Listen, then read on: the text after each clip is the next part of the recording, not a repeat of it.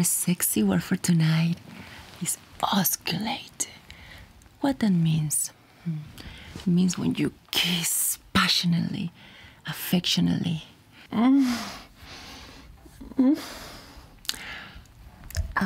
osculating. Don't be jealous. It comes from a word, from a Latin word, which literally means little mouth. Like this little mouth. Using a sentence, it could be, did you osculate in your first date? I sure did. And osculate a lot in my first date and other dates, and I did a little more that I'm not gonna tell you tonight. So don't forget, it means little mouth, osculate, our sexy word for tonight.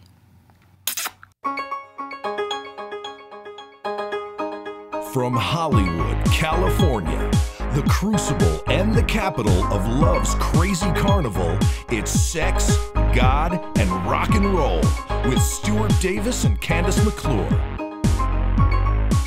Tonight, Stuart tells us what it's like to potty train a rock star. Kandyse shows us how to make a new Rocktail, a lead singer, and all the news that's fit to pimp. I'm gonna fuck this shit up. Now, the antidote to enlightenment, Stuart Davis and Kandyse McClure.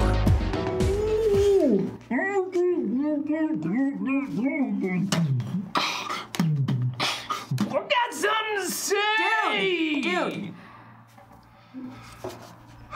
I get pre-show jitters, okay? I don't know how you work out like a... How do you have... Meditate. Really? Yeah. You're gonna be another Hollywood actress who meditates for your cliche. Okay. Oh my God. Have you ever actually, I mean, do you know how? I can tell you that I have been meditating this entire time, and the difference between us is that I don't have to broadcast it to the world and tell everyone I'm a meditator.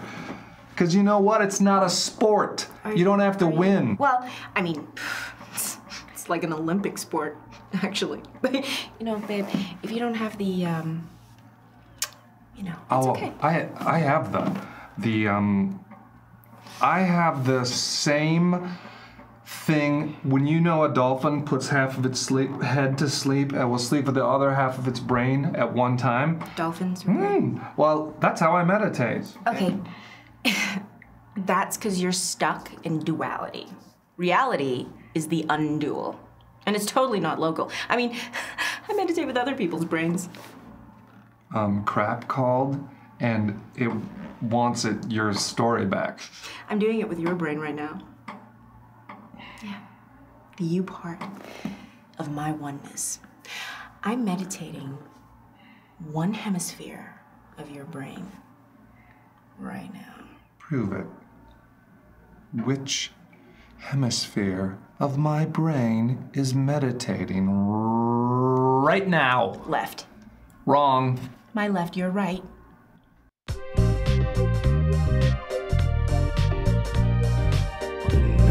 the news. I was like, do you have any idea who I am? Oh. I'm Glenn fucking Beck. And I'm Nancy fucking Grace, and this is the news for Sex, God, Rock and Roll. Sex!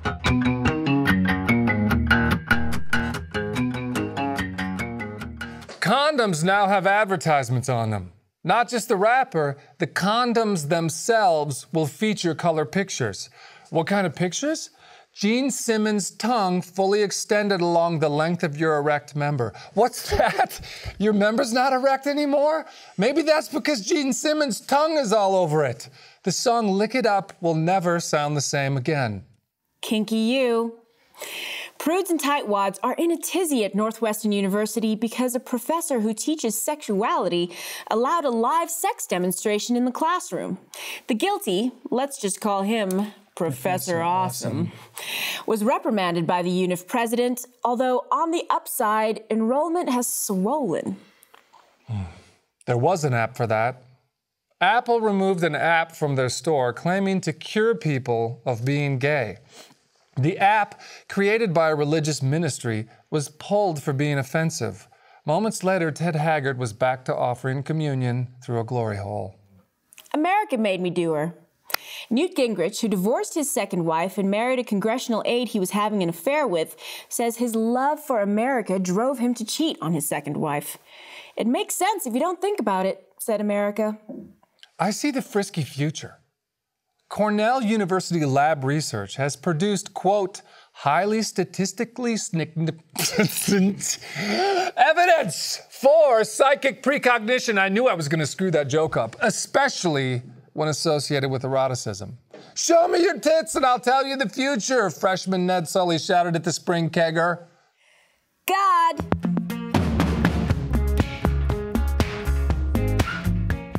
Nation of Islam talks UFOs. The Nation of Islam added UFOs to the agenda of discussions. Farrakhan is now on record saying that aliens will, quote, rain destruction on white America, but save those who embrace the Nation of Islam. So, those UFOs are probably not the peace train that Muslim Cat Stevens sings about. Poo sniffing pooches. Man's best friend is saving lives in a whole new way. Labrador retrievers demonstrate a 98% accuracy rate in sniffing out bowel cancer in stool samples. I'm trying to save your life, said this man's best friend.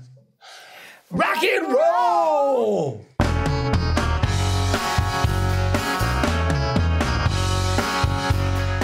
Dyslec sound check.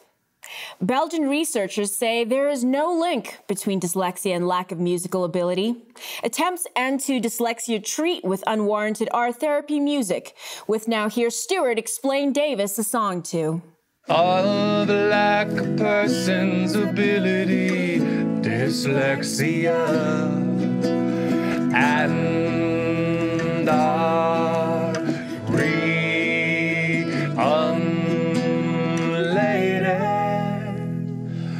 musical. Sad songs say so much. Research shows kids who listen to music are more likely to be depressed compared to kids who read books, unless the music is ABBA and the book is Diary of Anne Frank. Then it's the other way around. Adam Ant rant. Adam Ant says newfangled technology is ruining life.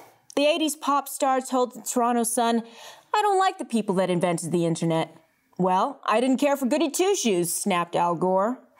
Ant says his next album will not be available for sale on the internet, a move perfectly timed with people's plans to not buy his next album. Big rave in the brainwaves.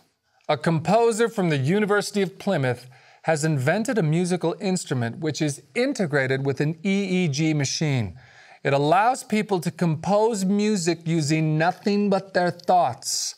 I actually used this on my new album, and I was pretty blown away with the results.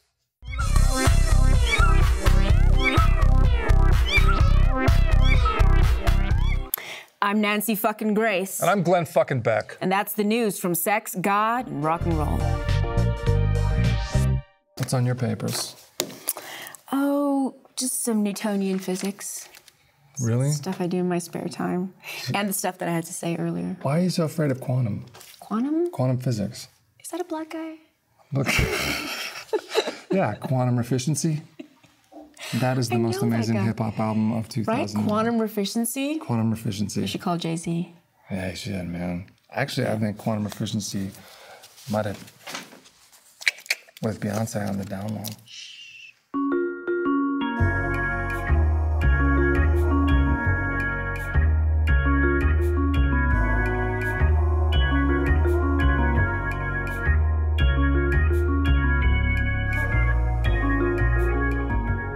Welcome to another Rocktails, where we make amazing cocktails inspired by rock and roll. Tonight, we're gonna make a lead singer. Remember, you have to be 21 years of age to drink, and never drink and drive. For this Rocktail, you're gonna need 2 mirrors, a strawberry, whoops, and gold dust. Arrange the mirrors so you can see your face from various angles.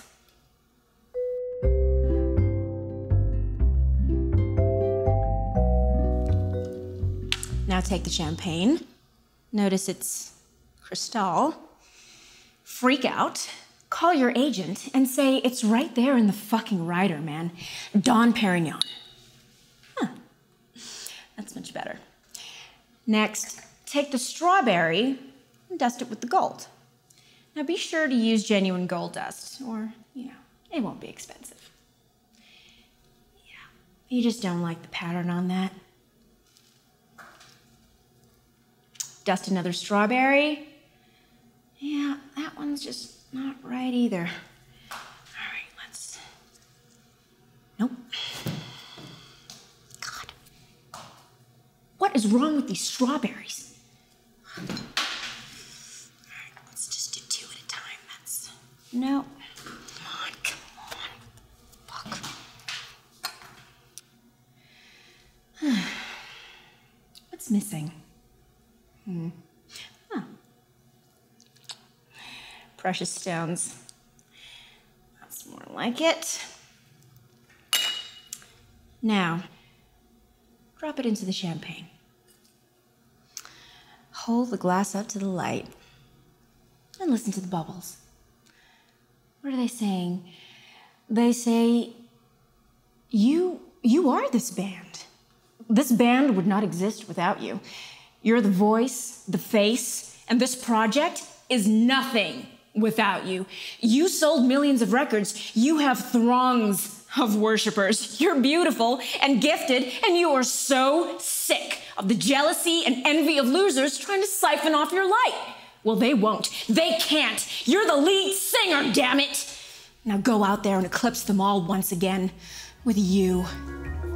You.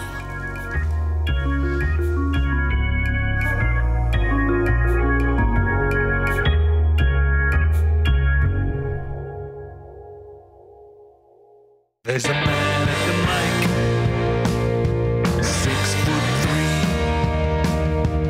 bald and beautiful, but that's not me. I'm a boy. It's a bottle of juice, waxed and wet and daily proof.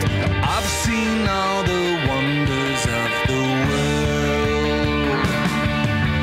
I've seen all the wonders of the world. Trigger of doubt.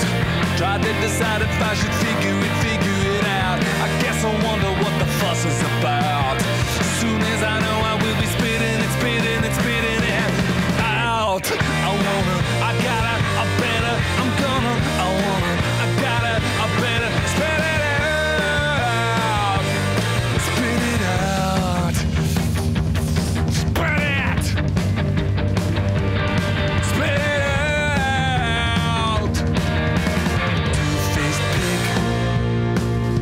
Identical twins. It doesn't really matter which one wins. I got away with words. The eloquent hex.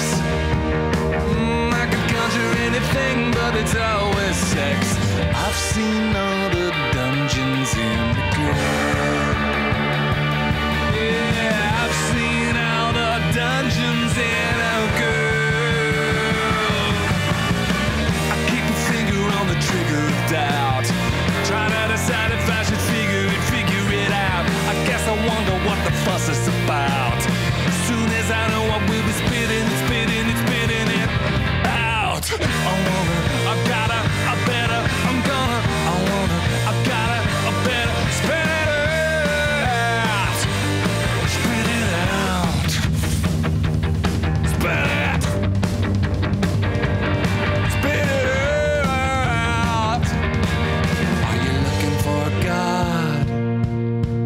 Follow the smell.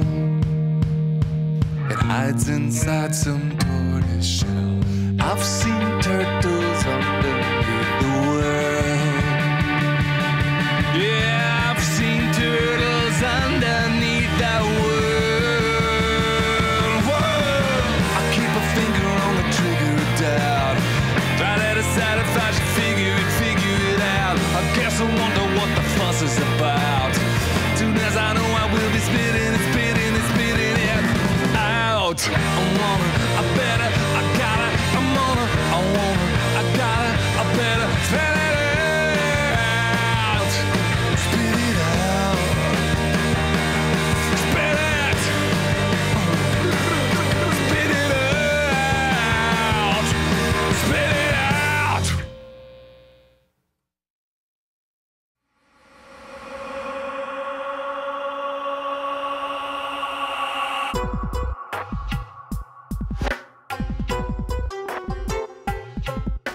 I love liquids. If it's liquid, I will put it in me. Coffee, water, bourbon. I like to stay hydrated, but I have to pee all the time. I'm always looking for something to pee into, a toilet, a bottle, the future. To answer your question, yes, I have tried adult diapers, and I nixed them because they look heinous with every outfit I own. In order to preserve my silhouette, I don't even wear underwear, much less diapers. The biggest problem arises at night. The bathroom is like 35 feet from the bed. That may not sound far, but the walk occurs in night dream pee time, so it's temporal taffy. Each step stretches on and on. Last night I woke up and I had to pee for the third time. I was pissed. I was like, screw this, what am I, a nomad or something? With all this walking and pissing? What am I, the night piss watchman at the whiz bank? This is bull piss. I searched for a solution. It was 4:30 a.m. My wife was asleep, but you can never be sure with her. She's a bit of a light sleeper, and she wakes up at 5, so this was cutting it close. She's forbidden me from peeing into bottles by the bed. I've tried to explain the historical merits of a chamber pot, but no. I noticed the bedroom windows were open. They were about crotch level. The only problem? The screens were in place.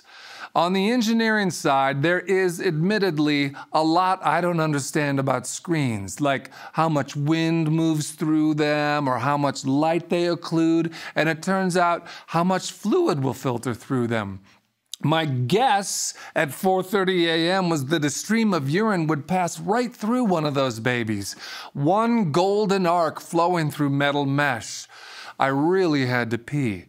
I had one of those piss boners. My wiener was engorged, fattened up from the promise of a good squirt. I wasn't horny. It's just the titillating quality of urination. It involves touching the sword. I got out of bed quietly in order to not awaken my wife. I got in front of the screen and let fly with a hot stream of piss. I knew it was crucial to commit to this process, that failure would only result from a half-hearted effort. I envisioned myself holding a fire hose and blasted full force into the metal grid, and it all splashed back. It turns out you can't piss through a screen any more than you can stop pissing once you start. And so I spent about 60 seconds whizzing all over the inside of my house, all over the inside of the windowsill, all over the carpet, and all over my legs. My mistake was compounded by my stubborn response. Even after I saw pee splashing all over, I kept moving the urine stream around, as if there might be some sweet spot on the screen where piss would go through, a secret opening of sorts, like a closet urinal in the lion, the piss, and the wardrobe. None was forthcoming. And as I probed the fine wire lattice with my hot yellow sensor, my anxiety grew. My wife stirred in bed, and I knew what was coming. I pushed harder, damn it, needing to get rid of all the pee now, before I was discovered sloshing acrid yellow all over the inside of our beautiful bedroom. I was about 95% done when my wife rolled over and squinted at the odd silhouette of me wiggling in front of our window, and she mumbled, What are you doing? But I know my wife, and I knew that if I maintained a relaxed body language and an even tone of voice, she would be too groggy to assemble the clues. With what was possibly the best poker face I've ever summoned, I replied, You've been farting, so I opened the window.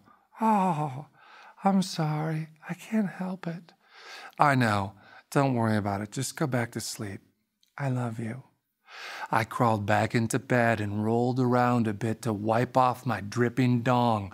I smiled, knowing the score was now Davis 1, Nature 0. You could kill Euclid with all of these angles, shaped by apes, raped by angels. Sex, God, Rock, and Roll is supported by Direct Event Insurance because they rock and they're sexy. And they're spiritual as well because they alleviate the suffering of many people by covering them with insurance. Let's say you're having a wedding or a party or a big event and it's gonna be fun and amazing, but you wanna worry about insurance. So you go to directeventinsurance.com and they'll cover you. It's super simple, super easy. You go back to having fun, pow! It's a huge smiley face on your heart. directeventinsurance.com. They're the bomb. Tell your mom.